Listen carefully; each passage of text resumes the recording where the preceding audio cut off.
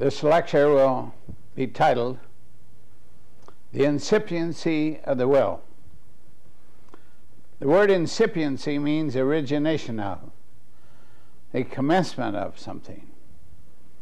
So when we say the incipiency of the will, we mean that because man is made in the image of God, who has a free will, he put one into man when he created man. And man has this mysterious ability to originate his own actions apart from any outside or inside influence. He can go against heredity, he can go against training, he can go against everything that's good and right and reasonable and do wrong, or he can come from the most terrible background, yet decide that he wants to do what's right and can get into a right relationship with God through the preaching of the Word, the teaching of the Word, and having his mind enlightened how ridiculous and illogical and unphilosophical sin is. Turn from his sin unto the Savior and seek him with all his heart and be born again by the Spirit of God. Now there's a verse in Luke, the 13th chapter, the 34th verse, which says, O Jerusalem, Jerusalem, which killest the prophets, and stonest them that are sent unto thee, how often would I have gathered thy children together, as a hen doth gather her brood under her wings, and ye would not. If ever there is a verse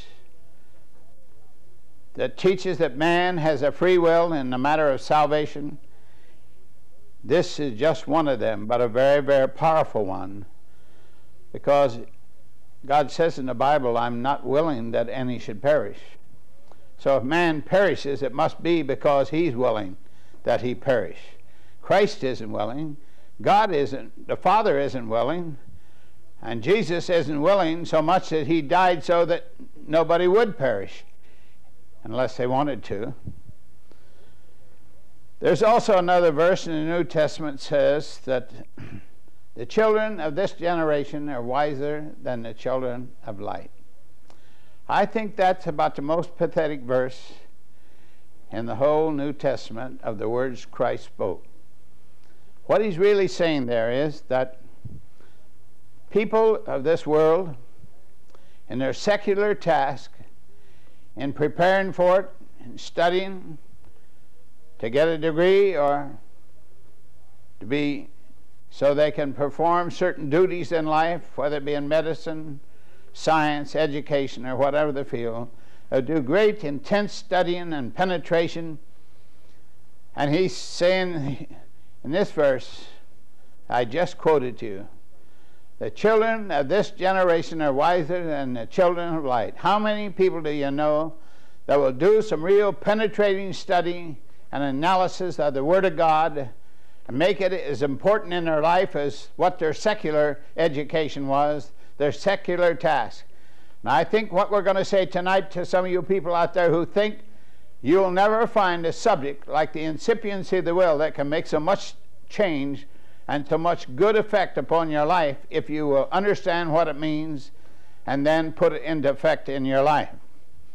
There are about 4,000 verses in the Bible indicating man is born with a free will.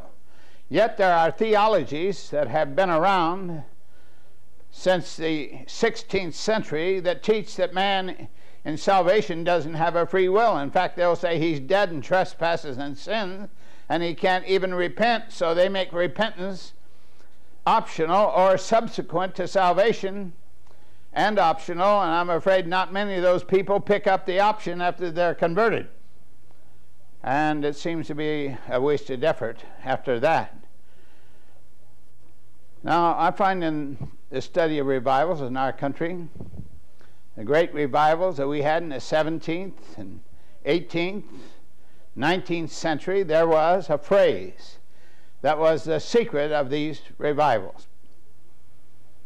And that phrase was the incipiency of the will. Very common phrase.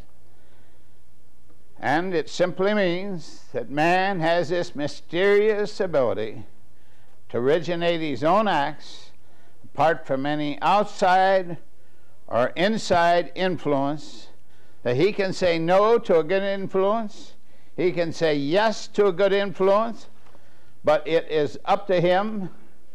Man can be influenced to sin, but he cannot be caused to sin. But you see, you can say no to an influence, or you can say yes to an influence. And Jesus is here saying, how often would I have gathered you to me as a hen gathers her chicks? Yet there's some people who think that the way people are saved, God predestined this one to be saved and this one to be lost millions of years before they ever lived. Now that is anti-scriptural in any way you cut it, because Peter said, I would beseech you, brethren, to make your calling and election sure. Now if election is all up to God, then what are we doing making it sure?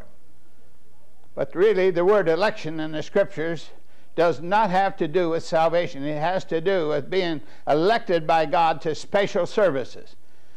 In John 15, Jesus said to his disciples and his apostles, he said, you have not chosen me, but I've chosen you. Now, that is not referring to salvation.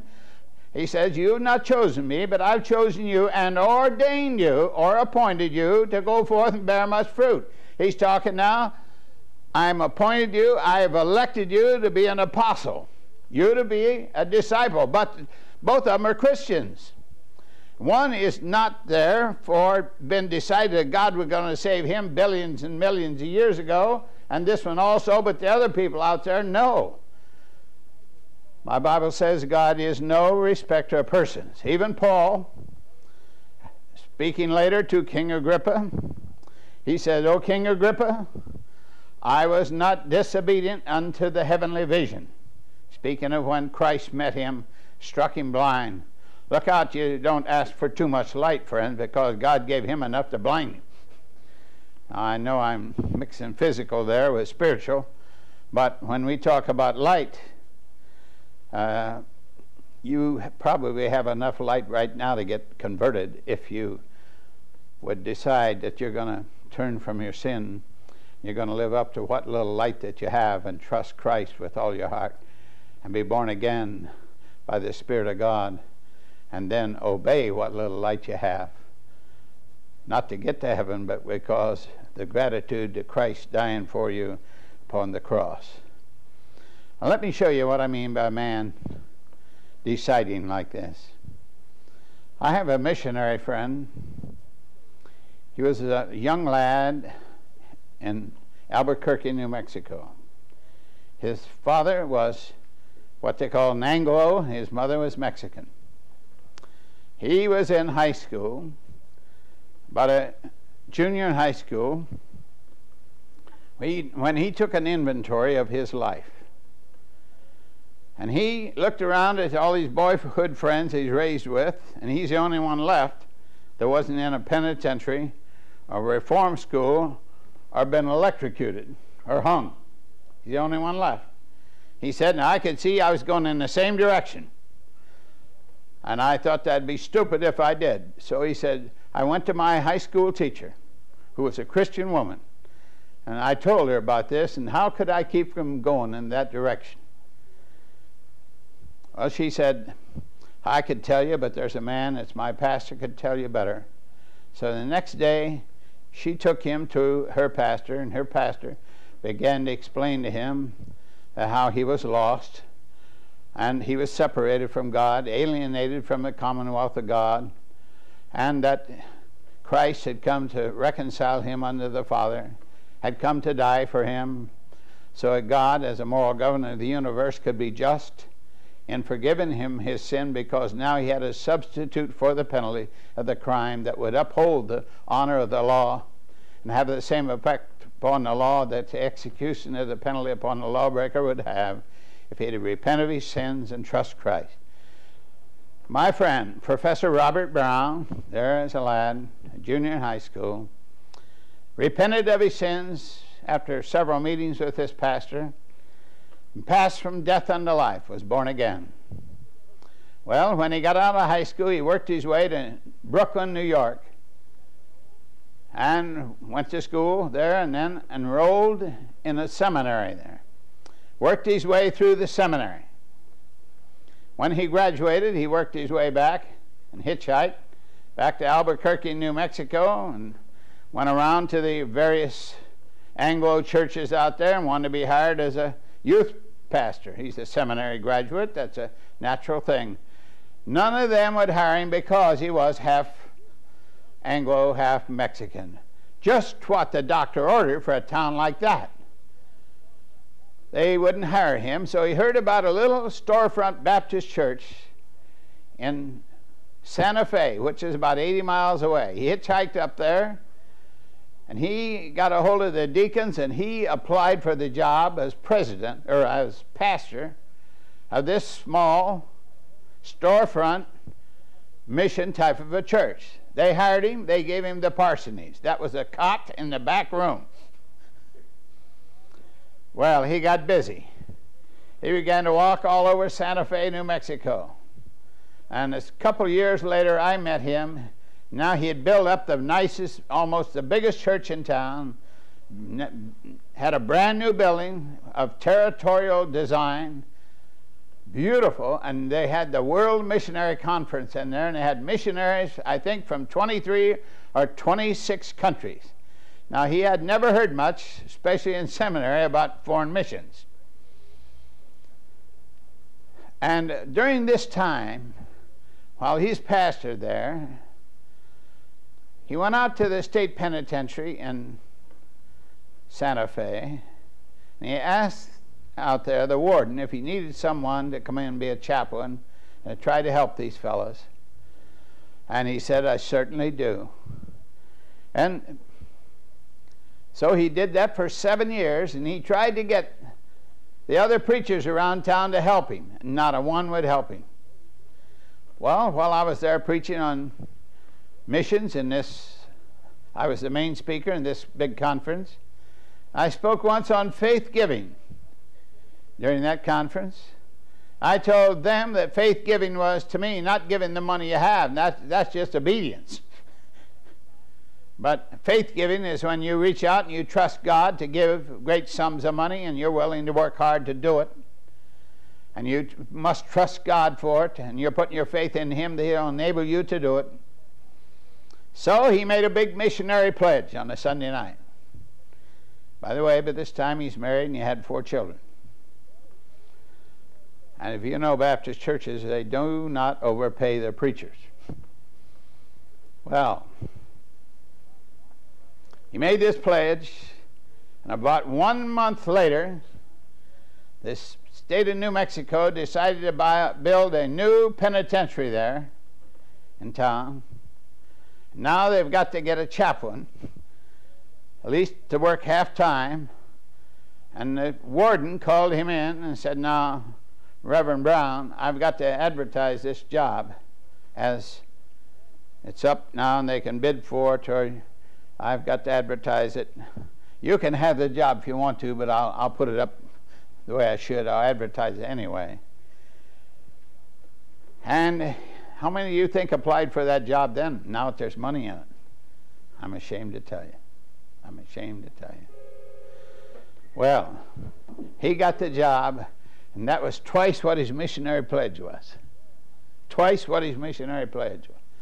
Well, I began to send him other books on missions, and not just things I was interested in, books by Oswald Smith, other men that got a heart for God and getting the world evangelized. And about 2 years later, he called the deacons together in that church, and he resigned that church. And he went down to Guadalajara, Mexico, and he worked with Catholic priests leaving the priesthood. They'd come to him, and they knew that he could lead men to a saving relationship with Jesus Christ, and many of them found the Savior. But also, he would leave and go out 3 weeks out of the month, out in the most backward parts. He'd go by horse a whole week. He'd go as far as he could by public conveyance, and then a horse for a week. And then he would evangelize for another week or so, and then go back. And by the way, sometimes he had to ford real deep and very fast rivers. Well, right today, Professor Robert Brown has over 30 churches going among the Huichol Indians. Thousands of converts out there, and now they are going to other parts of Mexico with the mission, and message that Jesus Christ died for their sins according to the Scriptures, was crucified, buried, and rose again. Now that's because a young man decided that he didn't want to go to a penitentiary. He didn't want that life of sin. He wanted a way out, and thank God he had a godly teacher. And that came right out of his will. Certainly, I'm sure people are praying for him, but he had to decide. God will not grab a man by the nape of the neck and make him become a Christian. I would shudder to think where that good man would be today if it wasn't for this fact we're talking about here, the incipiency of the will. This is so important in every day of life, not just in missionary work. I'll give you an example. I was lecturing at a college in California, and I had a nephew then, a professor at UCLA. This is about the year of 1967. I may be 1 or 2 years off either way. So I went up to his house in, I forget the name of that suburb where UCLA is in, for dinner. And a brother-in-law of his, who was the number 2 man in the medical part of the lunar space deal, Dr. Crampton Finn, and he was Dr. Jack Bormuth. And we got to talking about what I was teaching. And I was teaching in this college down there. And I'm teaching about the incipiency of the will and how it gets over in the mental problems. And then I told him what I was doing. He said, well, you sound like William Glasser. William Glasser was a psychologist out there that worked for the state, had worked in a place in Ventura for a school for girls, a penal type school. But also he had come up with what he called reality therapy. And there are 3 R's to it, 3 R's to mental health: reality, responsibility, and right. Now they let him, he had such great success in the Ventura Girls School, they let him come down to Los Angeles, gave him 200 men in a Veterans Administration ward that had been there an average of 15 years, and only one would leave a year as cured by the Freudian approach. He started teaching them to face reality, the situations of life as they really are. Not as they used to be, the way you want them to be, but the way they are right now with you and your life and the surrounding situation. Then he taught them the responsibilities of life. That responsibilities have sanctions connected with them. That if you fulfill your responsibilities, you get the good consequences. If you don't, then you'll suffer the penalties for disobedience of not fulfilling your responsibilities in life. And if you do what is right, you'll be right. That's remarkably simple, isn't it?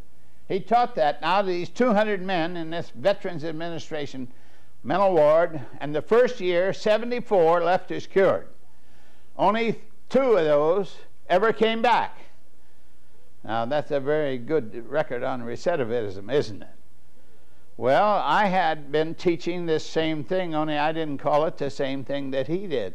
And he gave me all of Dr. Glasser's papers because he had been in these seminars, and he taught psychology also, my own nephew. He just retired from the PhD program recently from the University of Chicago. He's now a Christian, a very fine Christian man. I'm speaking of Dr. Jack Bormuth.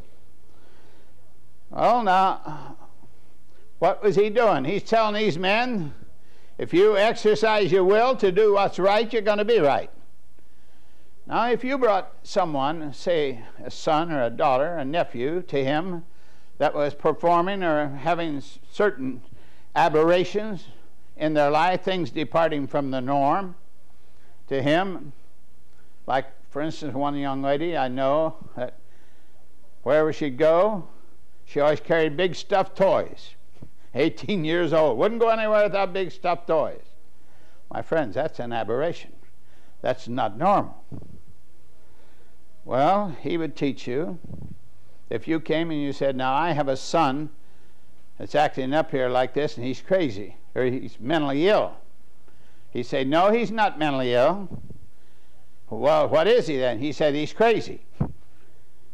See, he makes a difference between a person being crazy and one being mentally ill. First place, he doesn't believe in mental illness, and I don't either. So he would say, the reason they're crazy is they're doing crazy things. And the reason they're doing crazy things is this simple. God created man, that man must run on something like an automobile runs on gasoline and oil. Man is to run and function on love. And he has two big needs in his life, and if he doesn't get those needs fulfilled in a normal way, he'll go out and fulfill them in an abnormal way, and then we will say he's mentally ill. Now, he says he's crazy. Now, friends, the difference between an illness, otherwise, saying someone is mentally ill and saying he's crazy, there's a big difference. And the reason I say this to you, that there is no such thing as a mental illness, unless you're talking about a chemical imbalance, and then that won't make up 3% of the people that have mental problems. And according to Dr. Torrey of the government, he says we can take a layman 3 days training and teach him how to tell if it is a chemical imbalance. So that's not a major factor in this. But the way to tell a difference between a weakness and an illness is this. An illness always has a dysfunction, a malfunction of something in the human body. A misfunction, a dysfunction, something isn't working right. Otherwise, it's physical. It's a physical thing. And I realize that there are some sorts of diseases that we have nice little words for them that I don't want to use the words. And you could say psychosomatic in some of them. But he is saying then, if you act right, you'll be right. Now, if you've got somebody around you that's beginning to act strange, the way for you to help them is, now I said to you that man is created to love his fellow man, to love God, and to be loved. If you've got a loved one that's beginning to act a little strange, then you give them an extra amount of love. I've seen this work, my friends, so many times I can't even remember the number of times. Go out of your way to be kind and gracious and gentle and tender to them. Now, if while you're showing love to that other person, you're fulfilling a need in your own life. The reason God demands that we love one another is we run on love. That's what we give out and that's what we get. If they don't want to pay attention to our overtures of love and care and kindness, at least we're going to be right ourselves, even if they don't want it. And so when we go and we show them love and kindness, you'll find they'll begin to straighten out if you help them and take them out of this position of stress. Now, a weakness, if you can take something that is weak and teach it and train it so it can cope with its existing and surrounding stresses, so it can cope with those. And many times that is a mental job to do this.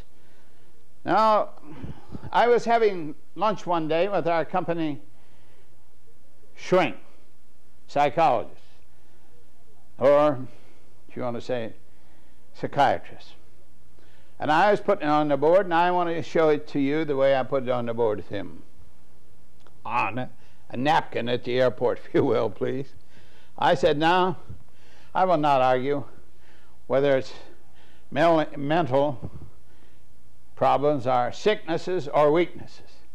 But I know there can be an organic-genic thing, chemical imbalance. I know that. But, how about somebody over here is doing terrible and mean things to it? We used to sing a song when I was a young man You're driving me crazy. Well, don't you ever think that can't be done. It is possible.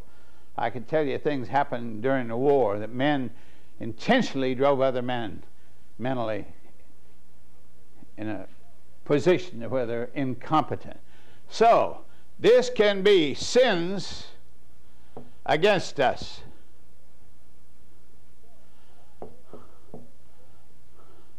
But over here now, here can be our sin.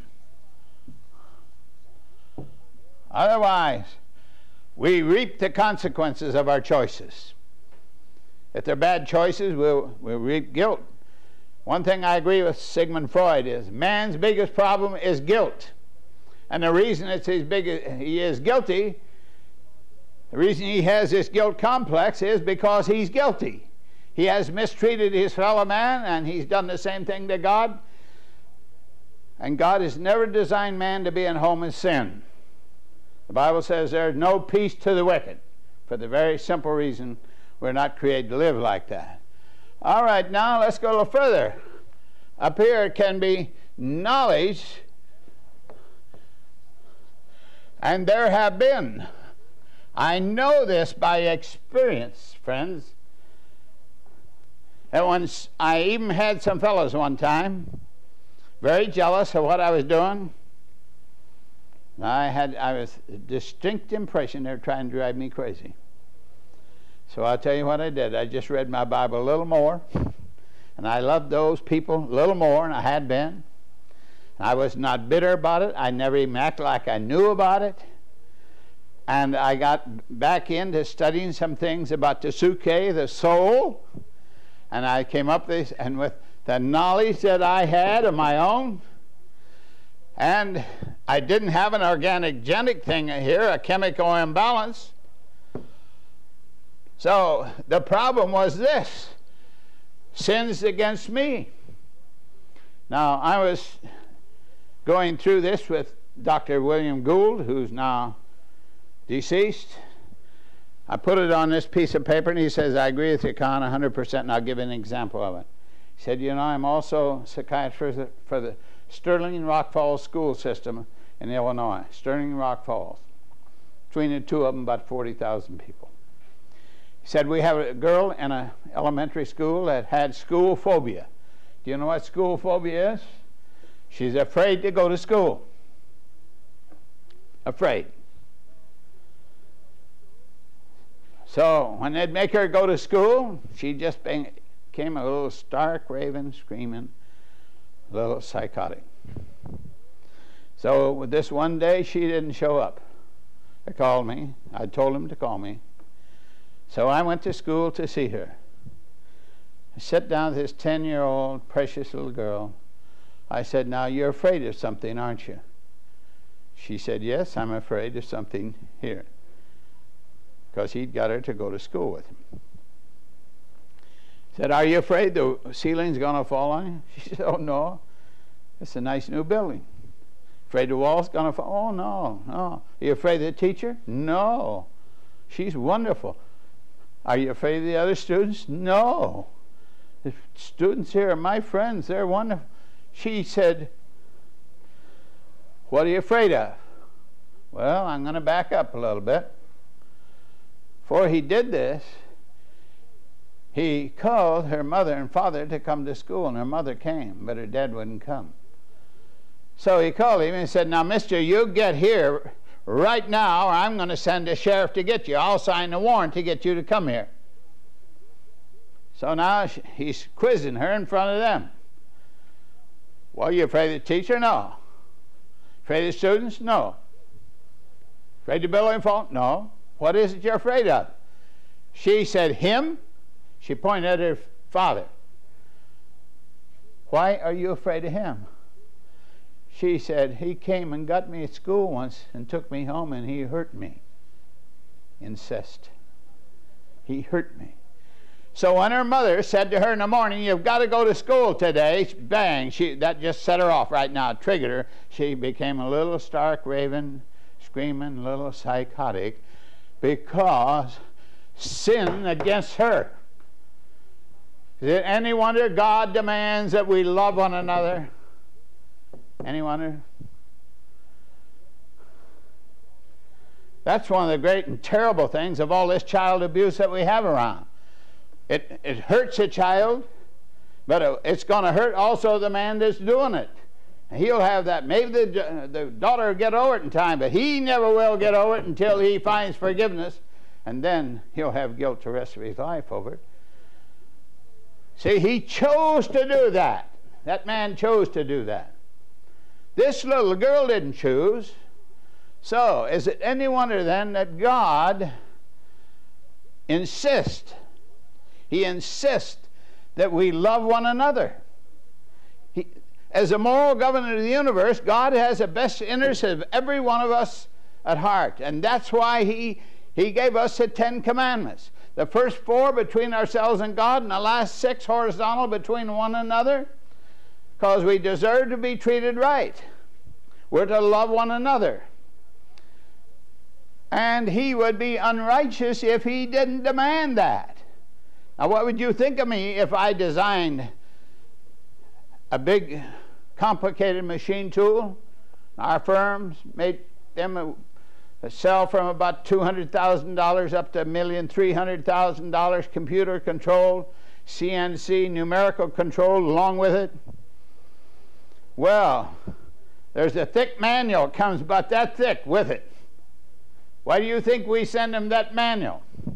The reason that we do is so they can get the most out of that investment, so they won't hurt themselves, so they won't hurt the machine, so they can serve their customers in a better way, and so their company can grow and be more profitable. And we'd be terribly remiss if we didn't have that kind of a manual for them. Well, let's say I design an automobile. Wouldn't I be very remiss if I didn't insist, now this car that I've designed, it must have oil in the crankcase, it must have gasoline in the tank. I don't know if your wife drives or not, but it seems to me every time I get my wife's car, she thinks it runs on fumes. First thing I do is look to see if it's got any gasoline in it. And I usually start for a filling station. That's where I go first. Well, being an engineer, I realize that that car is designed in such a certain way, and they have maintenance manuals for our good, we the people that own them, and for the other people on the roads. And God has given us a great psychological or psychology manual. It's the only book of preventative psychology ever written in this world worth more than a paper's printed on, and that is the Holy Bible. That is the Holy Bible. Love one another. Otherwise, because He designed man to run on love. But a lot of people love their sin. Now, I had a daughter named Nancy, still have her, precious girl, precious woman. I have 2 daughters. What would you think if when she's about 5 years old, she goes over in the corner of our living room, she takes some papers and some matches, she gets a fire started. And I see it coming up. I go over and I stamp that fire out. And I say, "No, Nancy, don't do that. You'll allowed to burn the house down." "Oh, okay, Daddy." Well, about an hour, I look, there she's got another one going. Well, she not only might burn our house down, but burn all the other houses down in our neighborhood. I owe it to my neighbors. I owe it to my little daughter. I owe it to the other daughter. I owe it to my wife to insist that she stop doing that, because that's going to hurt herself, it's going to hurt the neighbors, it's going to hurt her brothers and sisters, and that's why God gave us the 10 Commandments. So we won't keep on hurting them and hurting ourselves. The greatest book of preventative psychology, and listen to this: "The Lord is my shepherd, I shall not want. He maketh me to lie down in green pastures." And you know how it goes on from there. "He restoreth my soul." And that word soul there is just what we're talking about. He restoreth our soul. How? By leading us in the paths of righteousness for His name's sake. Otherwise, they get us to behave ourselves, get us to live intelligently, and so that the incipiency of the will, that we might choose to do what's right, what's reasonable. This is why, my friends, my last two lectures were on moral government, and the previous 4 before that were on moral government.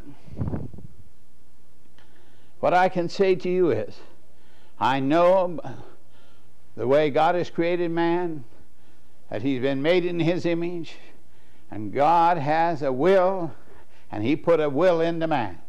God has an intellect, and he put an intellect into man. God has sensibilities, he put sensibilities into man. But some people, they want to make God in their own image, and they say, oh no, God is impassible or impassive, which means God cannot experience emotional highs or lows. But yet the Bible says, who are we going to believe? Some theologian? Are we going to believe when God says to Israel, I'm broken with your harsh hearts? That he's sad. And when he says to us that obey him and love him, I'll sing over you. I'll delight over you. I will joy over you. I believe our God is not impassive. He has the ability to experience, and that's why we have the ability to experience, because we're made in the image of God, and through the incipiency of the will, we can choose to do what is right, or we can choose to do what is wrong. But when we get the sense that God intended for us to have, we start to choose what is right, to please God. And now, because we're not a rebel anymore, and we put an equal value and appreciation upon our fellow man, we're not going to hurt our fellow man. And I can tell you this, friends, this works wherever it is tried. This same man I was talking to you about, Dr. Bill Gould, and doing his internship, he did it at Elgin State Hospital in Elgin, Illinois, 43 miles from where I live. He told me, he said, Harry, I had one ward with 200 men. They were sitting in there like this, looking off into space, off into fantasy land, if you will, bye-bye land. They're escaping reality, and they're in there because they wanted to escape responsibility. He said we'd ring the fire bell. This is only about once a year. We'd ring the fire bell, and they'd get up, and they would run out of there, run outside the building, because we had the door open then, and they'd look around, there's no fire, and there was no fence then. They could keep on going if they want. No, no, no, no. They'd turn right around and line up right in front of the door. They wanted back in because there's no responsibility in there. You could hide from reality in there. Now, he said to me, us analyze what happened. He said, these men, you could come up to them and be looking out there, and you could run your hand in front of them like this, and wouldn't even bat an eye, wouldn't even know it was there. He said, they're escaping reality, out in fantasy land. When we rang the fire bell, they could reason, there's a fire. I may die in a fire. So their motive to live was greater than their motive to escape reality and responsibility, so they ran out of the building. I submit to you, they are not mentally ill. They're irresponsible, is what they were. I had a man that called me when I was in a staff meeting, talked to my secretary and said, please tell Mr. Conn I won't be in anymore. I'm going to have myself committed to Elgin State Hospital.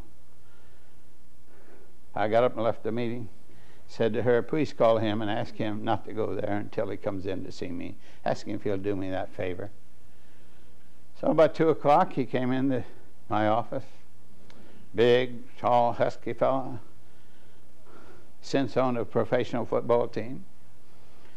And I talked to him. I said, well, you want to go to Elgin, huh? Is the heat from your mother-in-law getting too hot now? He said, yes. I said, you want to go in there and hide, don't you? He said, yes, from responsibilities. I said, I don't think you're a deadbeat, but every year you're in there, your debts are going to grow 7% compounded every year. I think you don't intend to spend the rest of your life in there, do you? No. Well, your debts will be 7% per year compounded. And I said, you got several fine boys. And I said, there's certain attributes they'll get from you they can't get from their mother. Now, if you want to be raising a couple of little lilies, you go on in there. But I said, you really want me to tell you what's wrong with you? Two things. I said, you've got a champagne taste and a Coca-Cola effort in your job. I said, you're a well-educated man, but you don't want to work. I know your mother-in-law has just ruined your morale. But I said, you ought to go home and sit down with her. And his mother-in-law is a wealthy woman. She didn't like the way that he was taking care of her daughter and her grandchildren. And I said to him, now, I'd go and sit down and take a nice, serious talk with her. Say, look, as from right now, I'm doing the best I can. Now, if you don't like the best that I'm doing, you give me the money. You got plenty of it, and I'll live just the way you want me to live. Either that or you keep still. I said, well, that's part of it. I won't do it all. But then I said, you want to tell me about your sin? He said, how'd you know? I said, I knew something was really bothering you. He said, I just don't know how you knew. I told him, I said, well, you're getting the consequence of your sin. Here's real depression. You're in depression. You want to go in there and hide. And now you've got guilt on top of it. Oh, that's a terrible combination. And I said, you're beginning to reap the consequences of it. And unless you repent of this, you will go in there and you may never get out, because guilt and depression are a pretty wicked combination. And I said, but it's up to you. You don't need to go in there. And then I began to teach him this way, that whenever you choose an act, you're also choosing the consequences, and separately connected with that act. If you choose to do what's good and right and proper, you'll get the good consequences. You'll get the rewards. Now, if you do what's stupid and selfish and sinful and disobedient, then you'll get the penalties. Now, which do you want out of life? This is why Moses stood out there in that Judean hillside and said to the Israelites, I set before you life and death, blessing and cursing. Therefore, won't you choose life, that both thou and thy seed may live? He was laying it right before the Israelites. They could get out of this life what they wanted if you choose to obey. And he says that so many times in the scriptures. He must have gotten tired of doing that. But God is long-suffering. Now, that man, I've gotten many and many and many a Christmas card from that man. He'd say, eternally grateful. Harry, thank you very much.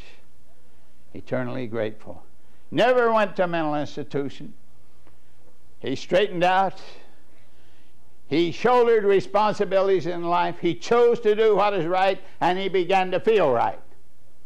Because the incipiency of the will, that man being made in the image of God can originate his own actions apart from any outside or inside influence. You know, there's an example of that in Mark 6:6.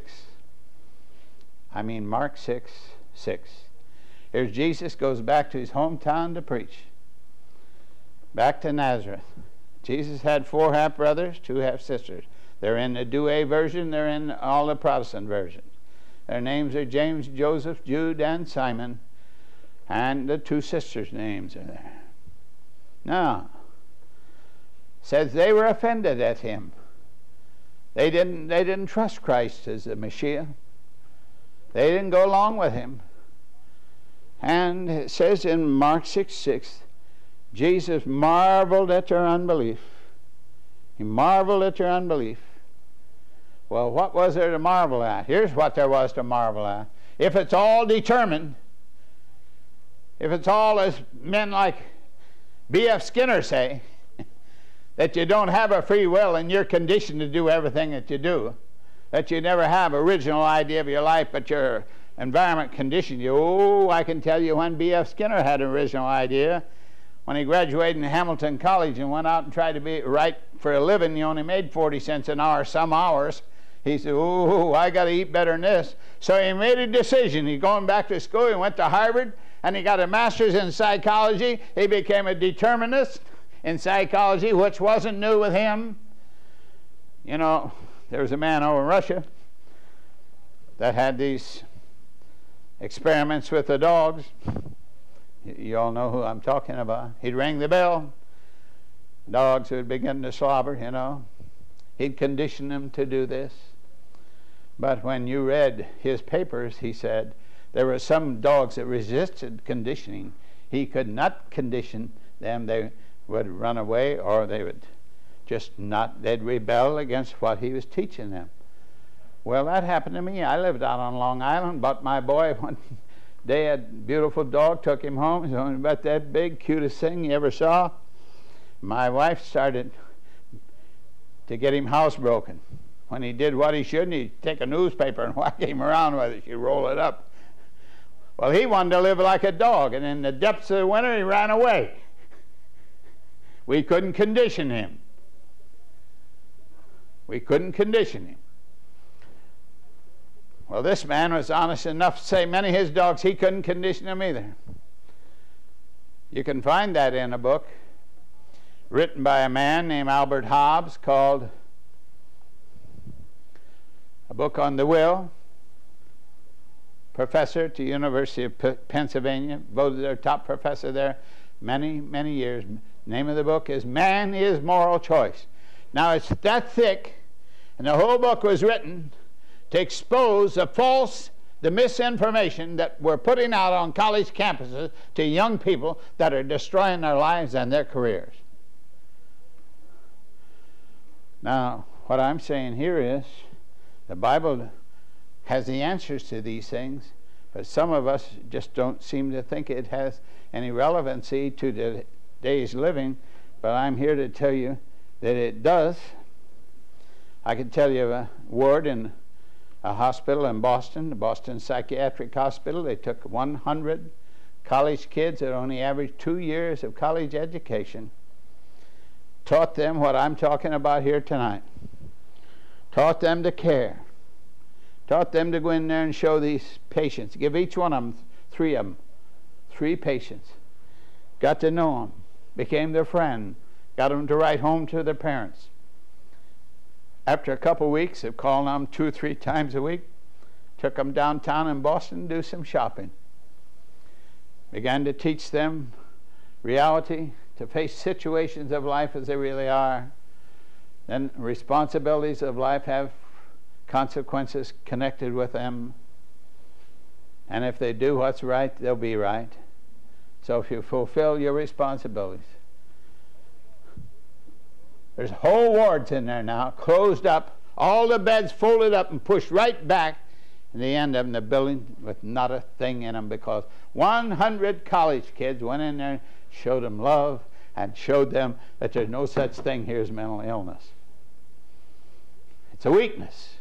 See, a weakness, you can take that member that is weak and teach it and train it so it can cope with its existing and surrounding stresses, so it can cope with this, no longer weak, and wasn't sick in the first place. Wasn't sick in the first place. Well, this seems maybe too revolutionary for some of you, but if you get the books written by Dr. Sass, head of the School of Psychiatry at University of Syracuse, he has books called The Myth of Mental Illness. He has about 7 books on this to show you. I was looking for one of them one time in a library. I'm lecturing in Omaha, and I'm in a library of Creighton University. And I said, I'd like to find some of the books here of Dr. Sass. Oh, he's a pariah here, Dr. Sass is, because he'll make you know that you're not sick. You're not sick. You've got a weakness, and he'll show you how to conquer the weakness and strengthen that. Even the teachers, even the students knew it was real, but you see, you can't make a lot of money teaching this kind of psychology, and you can get your patients to become well. And I don't mean that as an antidote to being sick. I mean that they can go out and cope with everyday stresses of life. Now, there's many, many illustrations of this that I could give you because of the incipiency of the human will, that it, being made in the image of God, we can make the right choices. The reason Jesus marveled, he said, look at their heredity, Joseph and Mary. Where could the brothers and sisters of Jesus ever gotten a better heredity than that? The best since Adam and Eve. Where could they have gotten a better environment? Raised in the home of Joseph and Mary and Jesus. As close to perfect environment as would be possible in this world. And then training. Jesus would have sinned if he hadn't taught his own brothers and sisters. Wouldn't there is an obligation that comes with having truth, and that's to pass it on. But they had seen him get a little persecution around town. They had seen him when he stood up the first time in a local synagogue to preach. And when he finished, they took him out and tried to kill him. See, most people want enough religion to get to heaven, but not enough to change their lifestyle. And when somebody does come along that takes their relationship very, very serious with God, then the lackadaisical ones and lukewarm ones, they think that they've got to tear them down. It goes on all the time. But Jesus suffered in a terrible way there from his own half-brothers and own half-sisters. Now, he marveled, he knew this. They might have 1,000 reasons for rejecting him, but none that were valid. They may have 1,000 reasons, but not one causation. Because when we say you can cause a man to do this, no, you cannot cause a moral act. You can influence a moral act. But an influence you can say no to, or you can say yes to. Well, I had a sister, older than myself. The only sister I had and my dad could never do much with. And she began, after she'd married a while, about 15 years, she began to have mental problems. Started going to picture shows from 1 o'clock till 9 o'clock at night, escaping reality. She would even hawk their furniture to get money to go sit in a picture show and sit through 3 different ones. Well, her husband got sick and tired of this. He was a wonderful man. Not a person in our family ever blamed him for divorcing her. Because he'd washed the diapers, he changed the babies, he washed the dishes, he cooked. She's sitting in a movie somewhere. Well, she has herself, after he divorced her, she begins to fall apart. She has herself committed to Logansport State Hospital in Logansport, Indiana, with mental problems. I was teaching at Purdue University for a week. One of those mornings I finished by about 10:30, and I drove up there about 50 miles to Logansport, Indiana, State Hospital, and took me a half hour to find her. I sat there and talked to her the way I'm talking to you people, and taught her that she's designed to live on love. She needed love, and when she loved the other people, it's fulfilling need in her life when I love her. And I gave her a copy of William Glasser's book, Reality Therapy. I said, now I want you to read this, Mary. I want you to send it back to me, or you write to me, and I want you to give me his outline here for being right mentally in less than 1 week. She wrote me a letter. She said, Harry, I see it. If I will face reality, the situation here and in my life, and my responsibilities, and assume and fulfill my responsibilities and do what is right, I'll be right. She asked for a sanity test because she had put herself in there voluntarily. They gave her a sanity test, and they declared her mentally competent. She left there. She never was in another mental institution the rest of her life. I was lecturing about 3 or 4 years later for the yearly meeting of the Numerical Control Society and the Fabricator Society in Phoenix, Arizona.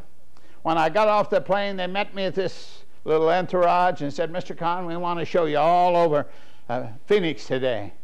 I said, I want to thank you very much, gentlemen, but I've got a sister that lives here, and she's in a nursing home. She's physically not well. I pray they have me excused. I thank you for your kindness to me. I went and found her. we took the longest walk, and she said to me, "Oh, Harry, I'm listening to church programs on Sunday. I'm reading my Bible every day, and Jesus is so real. He's so near. He's so dear to me. He's so wonderful to me. And I found that our mother, the longer I live like this, the smarter my mother gets." How thankful I am for that dear godly mother. And yet I can, for years she had nothing good to say about her godly mother. I used to take her to task about that sometimes too. But you see, when she got straightened out on the great things of life, but she made the decision, I will face reality. I will assume and fulfill my responsibilities. I will act right, and then I will be right. And bless her heart, she blessed my heart that much. I got so blessed that afternoon. Those men were very, very lucky. It's 1975. I know the exact night. That was the night that Carlton Fisk hit the home run and hit the pole in the World Series against Cincinnati. I thought, that's nothing. Look what God's done for my sister. But it was giving her the truth is incipiency of the will. You see, when Finney and Jonathan Edwards and those people came on the scene in New England theology up to that point was very hyper-Calvinistic, and man just sat there waiting to be elected. He said, no. Finney talked to them like old Job talked to the people back there in Sodom and Gomorrah. Get you up and get you out of this place. Otherwise, in act of the will, you can make a move toward God. And you come to God. He's not willing that any should perish. And come unto me, all you that labor and are heavy laden, and I'll give you rest. Yes, mental rest, because He's got lots of it within His loving arms, and in cheerful submission to Him, He can speak peace to every troubled soul that there is in this world. You're just somebody to teach them how right and how reasonable, how wonderful the blessed gospel is. Thank you very much.